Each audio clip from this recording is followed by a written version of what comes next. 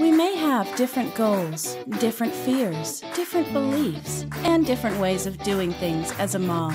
But we all want to see our children happy, truly happy. One of the greatest gifts we can give back is to reflect that back to them, to be happy.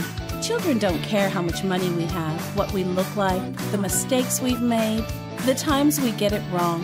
They do care that we are present, that we try again, that we achieve more than we thought possible, and in the process teach them that they have no upper limits. And it starts small. One act, one word, one giggle, one drop over and over, followed by a breakthrough. Learn together, laugh together, be together. From our family to yours. Happy Mother's Day.